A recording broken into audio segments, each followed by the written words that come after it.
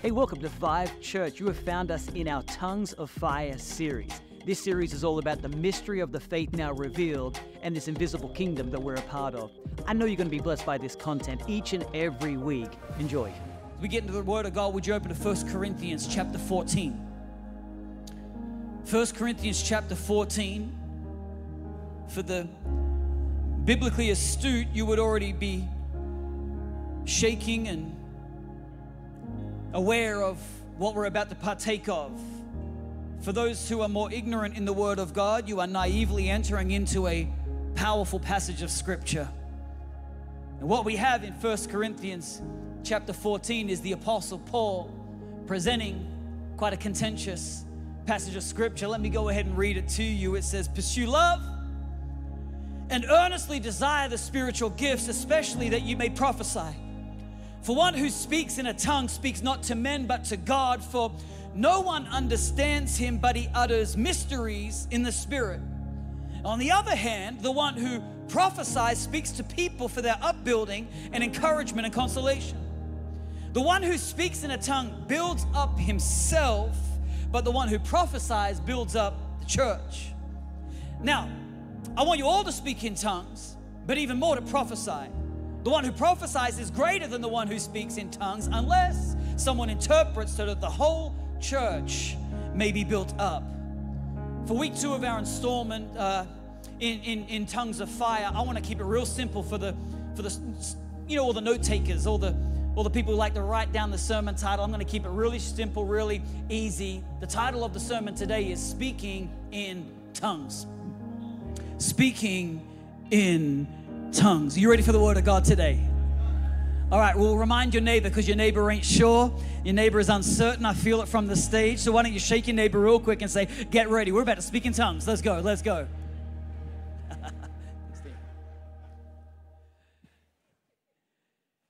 So my twins turned 17 this week. And I treated myself to a brand new firearm as a gift to myself. I don't really care for your proclivities, your political position on firearms. I encourage you to keep it to yourself and your Facebook followers. But for me, I'm a father of daughters, and so it is my job to serve and protect my family, all right? Okay, it's my job to serve and protect. And I feel more equipped to do that with the right arsenal, so to speak. You know, when I'm prepared for any intruder that may come my way, be it an animal or a person, I'm going to protect my family. It is my job. And to be honest with you, the protection part is kind of easy. It's the serving part I find difficult. Anyone know what I'm talking about? I'm trying to connect with all the dads of daughters here. The protection part, that instinct is natural. I mean, you mess with my daughters, you mess with me. We're gonna find out how that goes for you. But it's the serving part that is hard, because I am the only male in my household.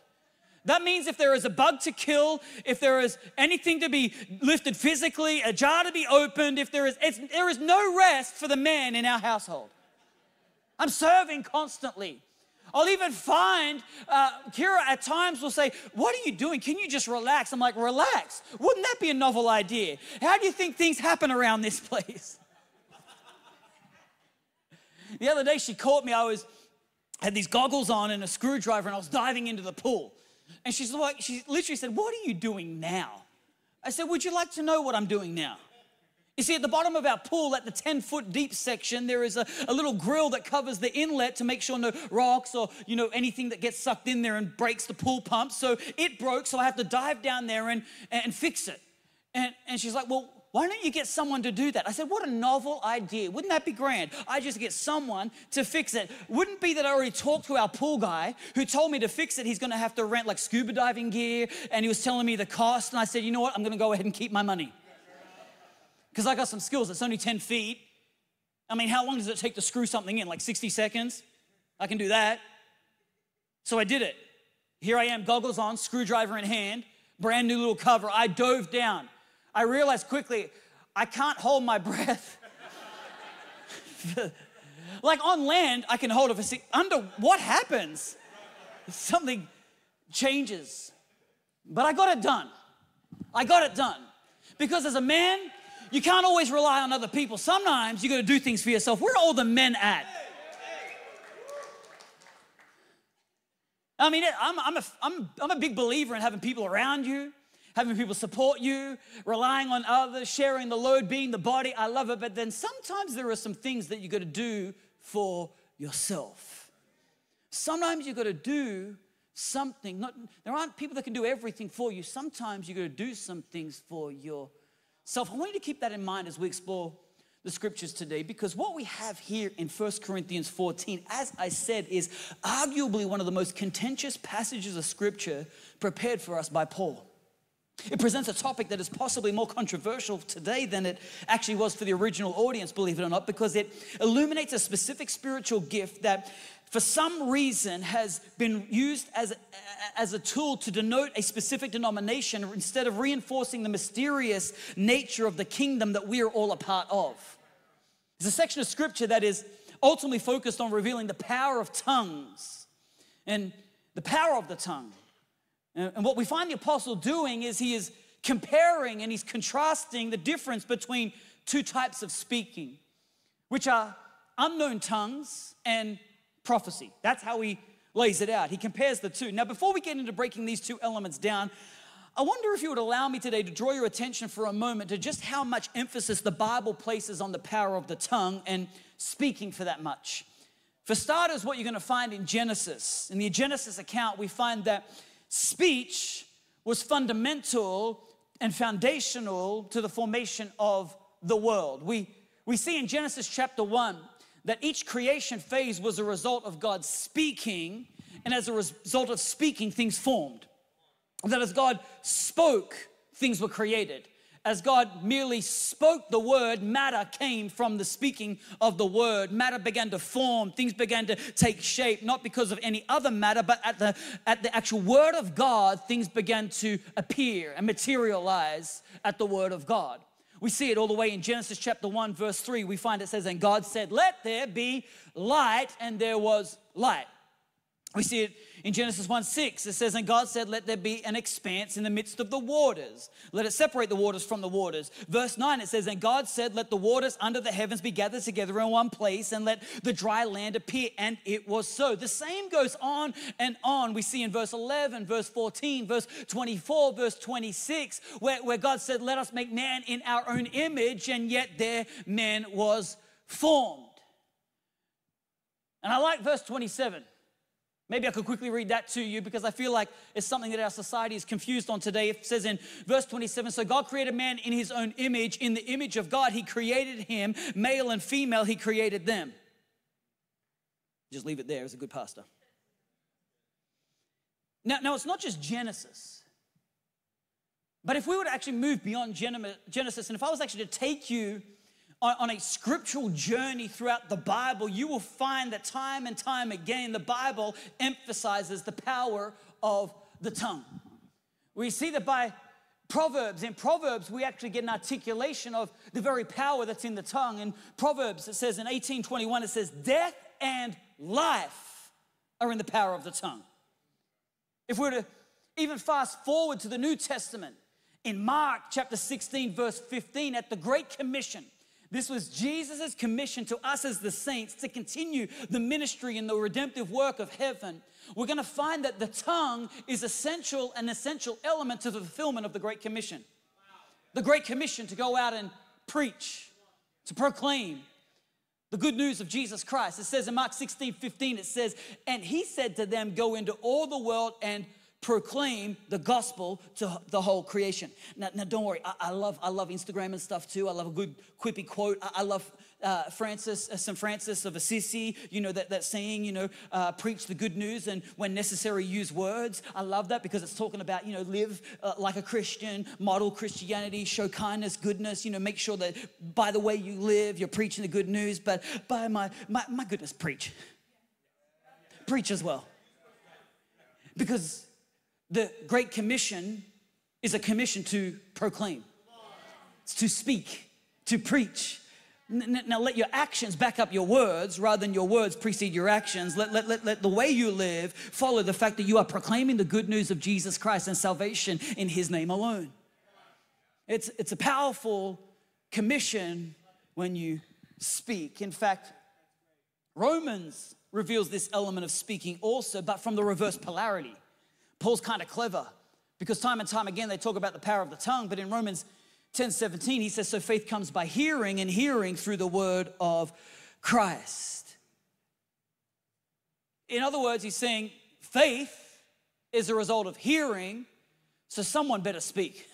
Someone better preach. Someone better take the word of life and the word of God and begin to speak it in such a way that the people of God can hear it and let their faith be built, because faith comes by hearing, but someone's got to speak it. Are you here today, church? Let's warm up. I'm gonna present a case to you today. It's my plan. Most of the time when I'm picturing you and preparing for you, I picture you on my side. You know, like we're not against each other. I picture you on my side, that we're a team and we're all just exploring the word of God together, like we would in a group, a Bible study. But today I want to picture you as my enemy, and I want to present a case to you. I want to try and convince you. I've been watching a lot of Suits. Now it's on Netflix. I've been watching the season again, and I feel like Harvey, and I feel like I just got to present a well-rounded case, biblical case for you to convince you of what the Apostle Paul is trying to present to you today. And if I'm going to do an emphatic job of talking about the power of tongues in the Bible, I would have to also include James for you. Because in James, what we find is that James gives us a warning when it comes to taming the tongue, because misunderstanding its power can actually be devastating. James chapter 3 verse 4 says, and a small rudder makes a huge ship turn wherever the pilot chooses to go, and even though the winds are strong. In the same way, the tongue is a small thing but makes grand speeches. But a tiny spark can set a great forest on fire. And among all the parts of the body, the tongue is a flame of fire. It is a whole world of wickedness, corrupting the entire body. It can set your whole life on fire, for it is set on fire by hell itself. Kira and I took a red eye recently, and I don't recommend them. We do our best not to take red eyes, but we had to be on the East Coast, and the only way to get there and fit everything in is we had to fly through the night, and we landed early, and we landed early enough to be the first person at the rental car counter. You know what I'm talking about. So we rock up to the rental car counter, and they'd already opened up, and there was ample people behind the counter. We were the only people on the customer side, but no one was promptly serving us. You ever experienced that? Where you're like, I know you probably like to not be inconvenienced by a customer and continue your conversation. But literally we're there for a few minutes, and I'll be honest, I'm not the most patient person. And so I like to just, let my presence be known. And was just tapping on the counter, just trying to, hi, hey guys. I'm still staying sweet. Even though I have no sleep, I'm still trying to stay sweet. And finally, a lady came over and started to serve us, only to inform us that there's a problem. I said, okay, what's the problem? They said, well, do you have the card, the credit card that you booked the trip on? I said, well, no, I don't have the card. I feel like someone's got a witness. They know what I'm talking about. I don't have that card because that was a digital card that I used to make all my bookings. I got other cards, and they're like, yeah, you see, we need that actual card. I'm like, well, I don't have that actual card, but I'll happily use any of my other cards, because to me, money's money. Where it comes from, if it comes from Chase, comes from Bank, it's all money, right? It's like, wherever, and they're like, I'm so sorry. Okay, cool.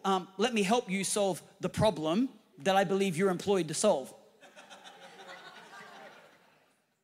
And she's like, I can't do it. I said, what do you mean you can't do it? I said, there's nobody else here. We're like, are you out of cars? And she's like, no, you have to cancel this one, and then you're gonna have to call up and rebook. And I said, but I'm talking to you. You work for the company. I literally said this. My next sentence was, for your safety and mine, I am gonna step back and allow my wife to take over. I literally said that, didn't I, honey? And see, that's taming the tongue, people. That is literally self-control, because we've been working on it, haven't we, baby? I'm getting so much better.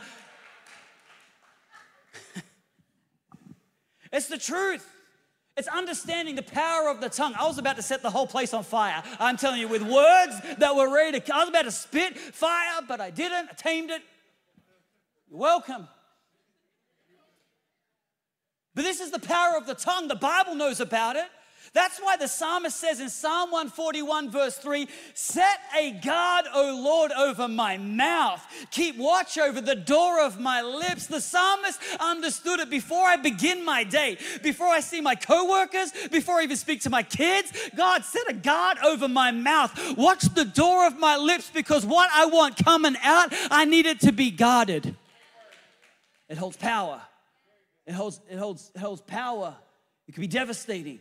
Even Jesus himself emphasized this in Matthew chapter 15, verse 11. He says, it's not what goes into the mouth that defiles a person, but what comes out of the mouth that defiles a person. You see, he was talking to the Pharisees, the Sadducees, the followers of the religious law, who were so articulate and careful in what they digested, what they put in. They didn't want to eat anything that was unclean. However, he's saying, hey, you guys are so meticulous in watching what you eat, but yet you don't give one regard to what's coming out of your mouth, the hypocrisy and the cursing and the slander that comes out of your mouth. He says it's not what goes in, but what comes out that corrupts your life. That's strong from Jesus. That's powerful from Jesus. He was de-emphasizing the religious elements and making people accountable for what they say. Because there's life and there's death in the tongue. There's life and death in the tongue. Some of you are wondering why my world feels cursed, and maybe you're speaking death into your own world. I'll never get a job. I'll never lose weight. Well, you can go to the gym all you want, but if you keep professing that you'll never lose weight, you'll wonder why the treadmill don't work in your life, because you are creating an environment that opposes the breakthrough power of God. The physical and the spiritual are connected. They're highly interconnected, but what we speak frames our world. In fact, what's interesting, and we're just scratching the surface of the scriptures that talk about the tongue. What I find interesting is just how much scripture emphasizes the power of the tongue, even seemingly more than the power of the mind. I wonder why that is. I wonder if scripture is revealing that the tongue can be powerful and also a destructive tool depending on how you use it. Depending on how you use it. You see, what we find from the apostle is he gives us a clear rank, or albeit order, when it comes to the use of tongues in the context of spiritual gifts. In 1 Corinthians 14, he reveals two spiritual gifts that both require the use of the tongue. And clearly, he elevates prophecy as more important. For instance, he highlights that the one who prophesies speaks to individuals for their upbringing and their encouragement, and as a bonus, they also build up the church. He makes this pretty clear that I'm comparing and contrasting unknown tongues and prophecy, and he's not backward about it. He makes sure everyone knows that prophecy is better because it builds people up. Prophecy encourages people who hear it, and the whole church benefit. In fact, he states in verse 5, he states pretty plainly that the one who prophesies is greater than the one who speaks in tongues. Not just the gift is greater, but the person who speaks prophecy is greater than the one who speaks in tongues. Now let me tell you why Paul makes this seemingly abrupt position by illuminating what prophecy actually is. Can you bear with me for a moment? Next week, we're going to go deeper in on prophecy, but I do need to touch the surface of it so that we can put in context what the Apostle Paul is presenting to us as the people of God. You see, prophecy is fundamentally a divine message mediated through an individual that is directed at a person or a people group and is intended to elicit a specific response. Prophecy can, in fact, have a few different functions. Let me give you a few. And possibly the most common understanding of prophecy is the foretelling of future events. This is known as predictive prophecy, and it often gives the recipient or even the witness insight around the future plans of God. This kind of prophecy is what foretold the coming of Christ and is what Jesus fulfilled when he ministered through his miracles, through his death, his burial, his resurrection, and his ascension. He fulfilled the prophecy of foretelling future events. Now, beside that, you also have prophecy as admonition. This can come in the form of a divine warning, in comfort, correction, exhortation. Sometimes they both simultaneously happen, revealing the oracles of judgment and salvation at the same time. Now, prophecy can also serve a creative element, framing the world around you. This is what it means to speak life, as I was saying, or speak death, that you have within the power of speaking a prophetic element to create.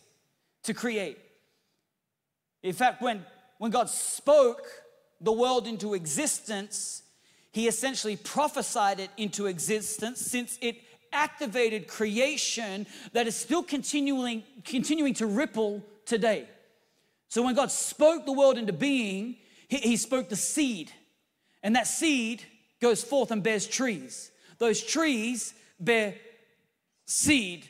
And those seeds bear trees. It's not hard. And those trees bear seeds. So there is a ripple effect to creation that God activated at creation, but prophesied it so that even in future, creation would continue to unfold and unravel. This is what happened. He prophesied it into the world, which I think one of the greatest examples of this is, of the creative power of prophecy, is actually with Gideon. You know the story of Gideon, when Gideon was encountered the angel of the Lord. The angel of the Lord found Gideon hiding in a wine press because he was afraid. Let's be frank. He was afraid. He was trying to go about his tasks in hiding. And the angel of the Lord comes to Gideon and surprisingly says, "Mighty man of valor." This is because the angel of the Lord was not speaking to what was, but was speaking to what will be. And he was prophesying an environment around Gideon that ultimately set the framework for him to become the mighty man of valor that he wasn't in that moment. See, this is the power of prophecy. I am trying to preach to people, honey, maybe you can do a better job next week preaching about prophecy, but I'm trying to get you into the place to understand that God has good gifts for his people. God has good gifts, powerful gifts, not token gifts. That the spiritual gifts that God gives you are for power, to change things, to shift things, to move environments, to adjust things, to empower people, equip people so they can run. It's essentially why Paul emphasizes the importance of this in the church, that prophecy builds up the church, especially compared to unknown tongues, which is kind of the opposite. I mean, even if a prophetic word isn't directed to you, you can still benefit from hearing it because you understand what's being said. Unknown tongues, on the other hand, are not understood, at least by you. They're unknown. The Bible makes it pretty clear they're mysterious. They're mysteries. And let me explain, because Paul says it like this in the beginning of 1 Corinthians. Maybe I could go back there again. He says, "Pursue love and earnestly desire the spiritual gifts, especially that you may prophesy." Now we're focused on the prophecy bit, but I need to highlight that the Apostle Paul says something powerful there that I do not need you to miss. He starts by saying, desire spiritual gifts. He says, desire spiritual gifts. He is illuminating an invitation to ask for what's available to you. The Apostle Paul would not ask you or command you or instruct you to desire something if it was not attainable to you. So therefore, what we know from the introduction is that the gifts that God has are available. They're available. They're not essential, they're available. I can go my whole life walking with God, never really tap into his power and the gifts that he has for me. And will I enter into heaven? Absolutely. But will I maximize my life and my walk with God? Will I ultimately touch into the very things that God has for me to actually rescue me and to push me and to propel me and to ultimately have me as a leader? No. But they're available. They're available. And because they're available means they're not exclusive. And this is important. Paul had to touch on this because there were those within the church who spoke in tongues, who by speaking in tongues, they're speaking in tongues and they realize, oh, you don't do that? Oh. And like, no, I don't do that. Oh. And all of a sudden they were positioning themselves in a hierarchical position of spirituality by, I speak in tongues and you don't, presenting themselves and portraying themselves as more spiritual than others. But Paul says, oh, no, let me make this clear. They're available. They're available. Therefore, you can't use them as a rank or a hierarchy over others. If anything, he esteems prophecy as higher. He says, desire the spiritual gifts. It's available. Then he goes on in verse 2 to reveal, for one who speaks in a tongue speaks not to men, but to God. For no one understands him, but he utters mysteries in the Spirit. He also says this in verse 14, for if I pray in a tongue, my spirit prays, but my mind is unfruitful. So the origin with tongues is different from prophecy. You see, prophecy is part God, part our mind.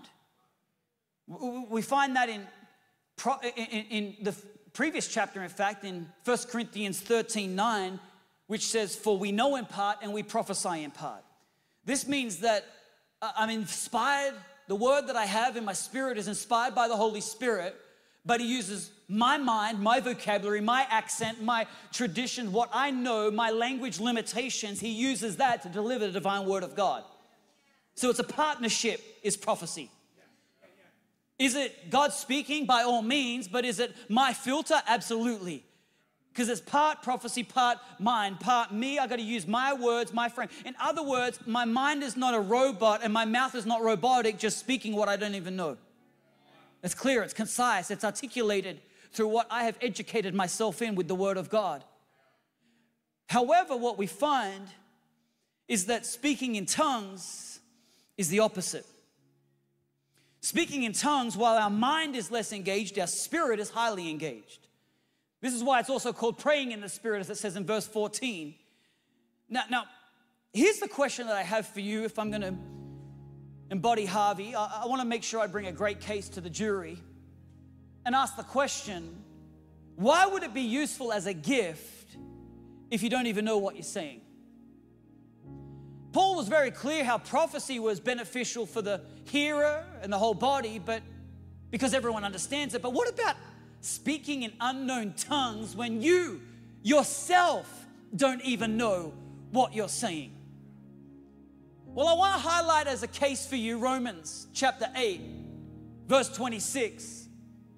In another section of scripture, writing now to the Romans, not the Corinthians, Paul presents it like this. He says, verse 26, likewise, the Spirit helps us in our weakness. For we do not know what to pray as we ought, but the Spirit himself intercedes for us with groanings too deep for words.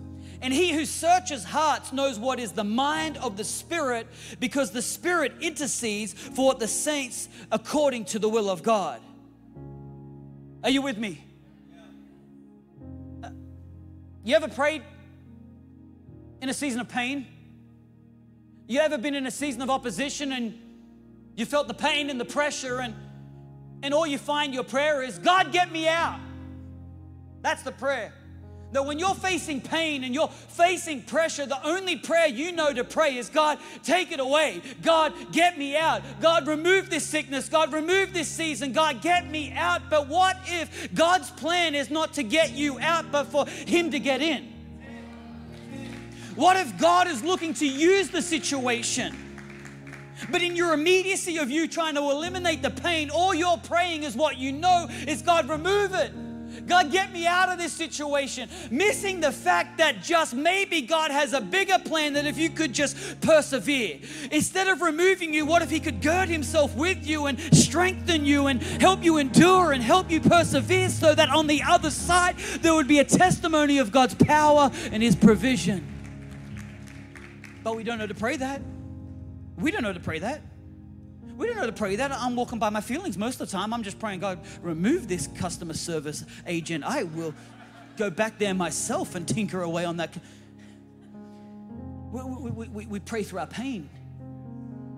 But thank God the Holy Spirit knows what I don't know to pray. Thank God the Holy Spirit can pray with groanings and deep depth that I don't know what to pray from a surface level. Even more specifically, the purpose of speaking in tongues is revealed in verse 4. It says, the one who speaks in a tongue builds up himself. Just as prophecy builds up others, God gave you a gift to build yourself up, which is praying in the Spirit. This is what Jude 20 reveals, saying, building yourselves up in the most holy faith and praying in the Holy Spirit. Now, if you're thinking, okay, that's pretty cool, Pastor, but I've done pretty good so far. Haven't prayed in tongues, haven't had that gift, and you know what?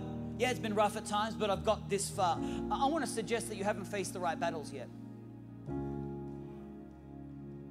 And I don't mean that in a condescending way, but I wonder if there's battles that you will face that are ahead of you that God's trying to prepare you and equip you, that if you would push beyond a doctrinal background or an ancient teaching or a historical thing that you missed out on because of the denominational lines that you grow up within, you're missing an element to your faith that God is trying to equip you with to prepare you for what's ahead. And I'm all for having people around you to fight with you, to build you up. We see that with David. David, he faced many battles. In fact, he had mighty men that girded around him and supported him in his conquests, but there was one battle that David fought that no one could fight for him. There was one battle that hit him harder than the other battles, and we find it in 1 Samuel chapter 30. Can I show you real quick? These are my closing arguments.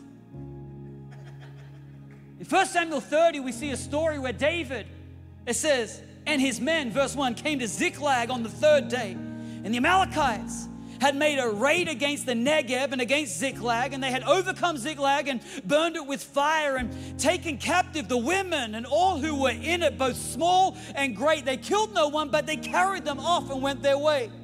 And when David and his men came to the city, they found it burned with fire and their wives and sons and daughters taken captive. Then David and the people who were with him raised their voices and wept until they had no more strength to weep. David's two wives also had been taken captive, Ahinoam of Jezreel and Abigail, the widow of Nabal of Carmel. And David, check this out, was greatly distressed, for the people spoke of stoning him, because all the people were bitter in soul, each for his sons and daughters. David's in a dark place. David's in a place where no one around him can support him because they all hate him. He's now isolated and alone. They're blaming him for the loss of the people because he was meant to lead them into victory. And the people that he could rely on to build him up, the people that may be able to give a prophetic word in that moment and encourage his body, they weren't there. So what we find is something unique. It then goes on to say, but David strengthened himself in the Lord his God. David strengthened himself. He had no one to strengthen him, so he had to go to that place where he could strengthen himself, where he could edify himself, where he could fortify himself in the Lord. He had to find a new way. He couldn't just rely on those around him. Sometimes you need to edify and fortify yourself. Sometimes you don't need the doubt or even the reality permeating around your mind and diminishing your faith. Sometimes you need to pray what your spirit knows to pray, but you don't know what to pray. This ain't for everyone, it's for you. That's what tongues is. It's not for everyone else, it's for you. Paul's very clear, prophecy is for everyone else, tongues is for you. But how good is God that he gives you a gift that in the season where you have no one around you to build you up, you have a source of strength to edify yourself and build yourself in such a way that it doesn't kill you from the race. You can keep running. Now, let me get this clear. Your honor. While Paul contrasts tongues and prophecy, he emphasizes that there's no conflict between them. He's contrasting them, he's comparing them, but he wants the hearers to know there's no competition with them. He says it this way in verse 15. Let me show you. He says, what am I to do? Good question. Now that I know the power of prophecy and I understand the power of speaking in tongues, what am I to do? One's for others, that's beneficial. One's for me, and to be honest, I need it. What am I to do? He says, I know, I'll pray with my spirit, but I'll pray with my mind also. I'll sing praise with my spirit, but I'll sing praise with VIVE worship also. I know what I need both. It's not either or, it's both and. See, this is the goodness of God, that he has given you every spiritual gift in Christ Jesus. That he's like, hey, it's available, it's available, it's available. If you want it, you can have it. It's available. If you need it, why don't you take it? It's available. It's for you, but it's got to be unlocked by you. So how do I access it? Now that we know that the Holy Spirit has the gift of tongues for us, the gift of prophecy, how do I access it? If it's available, how do I access it? Well, last week we spoke about being baptized in the Holy Spirit. We talk about being filled with the Spirit because we leak. Another way to say it, we get drained. Anybody draining people in your life? Anybody just be honest? If my staff raise their hand, please don't let it be your boss. But we've got draining people, we've got demands, you've got pressures, the world will drain you. That's why you need to keep returning to the presence of God, being filled with His Spirit continually. I ain't gonna re-preach last week, but it's a great foundation to build upon. And so we know that once you're filled with the Spirit, the next step is to, and this is profound, ask by faith. To ask by faith.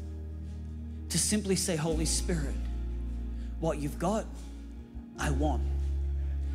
Before today, I didn't even know what was available to me, but now I've come into the revelation of what's available. Let me actually equip my appetite that is now forming within me. Not let it just be an appetite, but let it be an ask. Let it be an ask by faith to say, God, by faith, I want what you've got. If there is any spiritual gifts that are in the storeroom of heaven, let them not sit there. Let them be in my account. Let them be in my life. Let me access it by faith.